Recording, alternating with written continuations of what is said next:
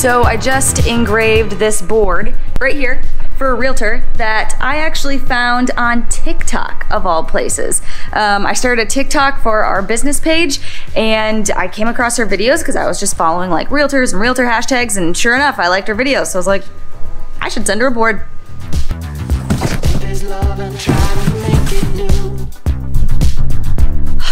So now that's out of the way and I've got all my boards packaged up, we have to move on to the one thing today that I really was not looking forward to because I'm kind of scared and nervous and I just all around feel a little lost. Like it's a stressful job that, I don't know, it's just a stressful task we haven't had to do before. And I'm excited, but like, ugh. So we spent all yesterday morning looking at 7 different properties, which you guys saw in the video. And it was great. We got a feel for what size we wanted, maybe what style of space we wanted. But as we were walking through all these spaces, there was one common question that kept coming up from our broker, from the property managers, from the landlords, everybody. And that question was, what do you want to do with the space? And I know that seems like such an easy question. Like, duh, I want to run my business out of it. I want to put a warehouse in it with a few offices. But that's not a good enough answer. So not only did we have to choose which space we wanted, how big we wanted the space, and where we wanted it to be, we also had to choose, how do we split it up?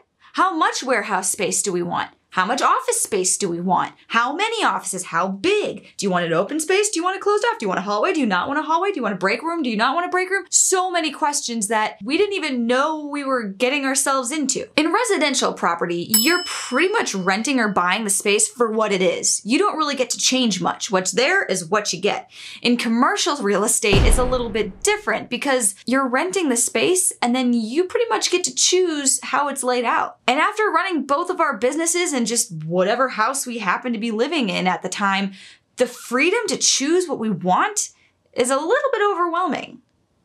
But we have an idea. To the whiteboard.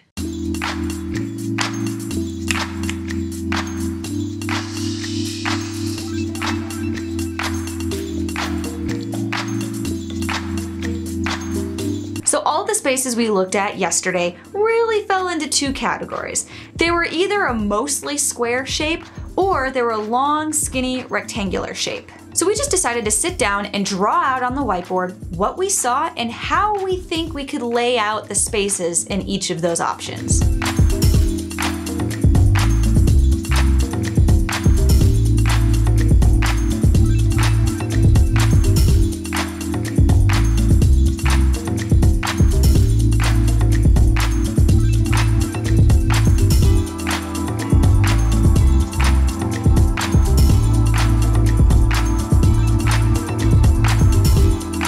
So while these drawings are not exactly to scale, we really just needed to get an idea of how much office space we wanted to have. We've had a lot of ideas over the last couple of months of rooms and working spaces and things that we wanted in our little office studio area. And it was really good for us to sit down with a marker board and just get all that out of our brains and onto the whiteboard.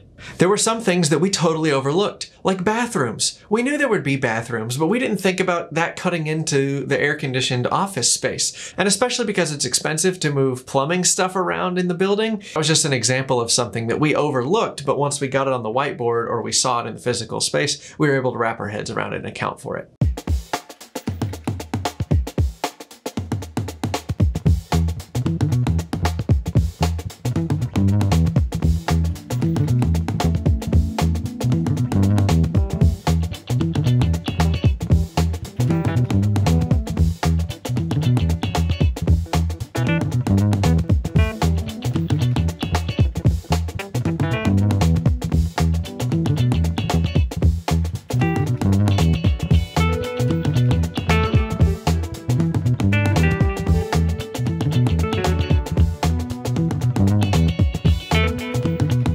In each of these designs, we came up with a list of things that we knew we needed no matter what the space looked like. But basically we determined that for all of the rooms and requirements that we need at least 1,000 square feet of office space. And that's far more than what most of these spaces are offering.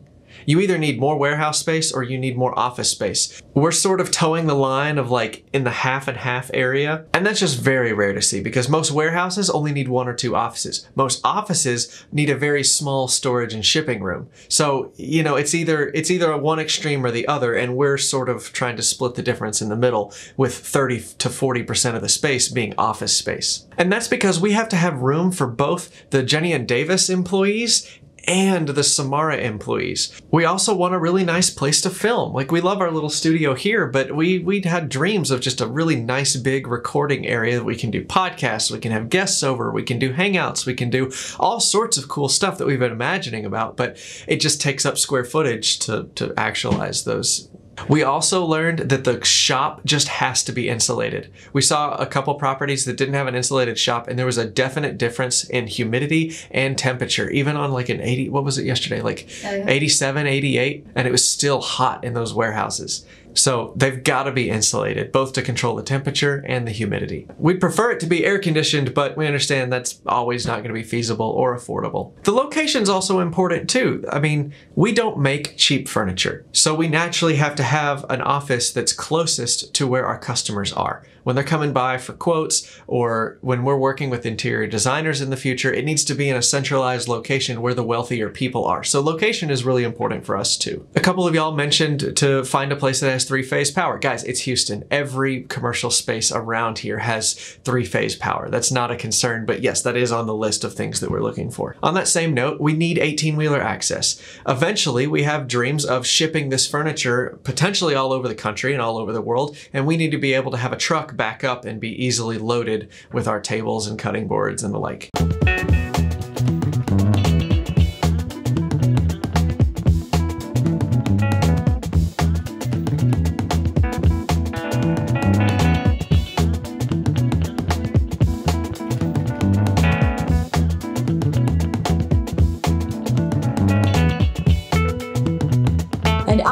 am ready to have a dedicated space to take product photos. We've been taking pictures for social media and our website on folding tables, our own kitchens, borrowing our friends' living rooms for a night. We've had to get creative.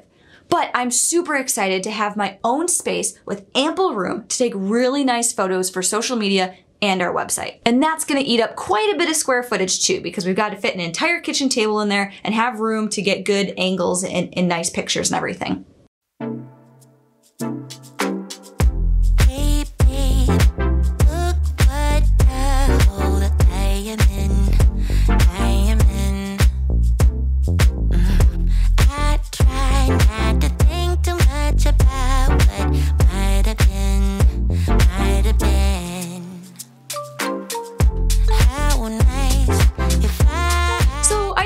Feels like we got nothing accomplished today.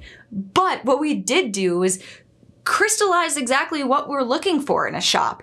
And the clearer our vision is, the easier it's gonna be to find what we need. Like, do you remember the first time you ever went to a theme park? You just walked in, there were lights everywhere. You walked all over the park, not knowing what to ride first or what ride came next, what was at the end. Should you keep walking? Should you ride all the rides up front?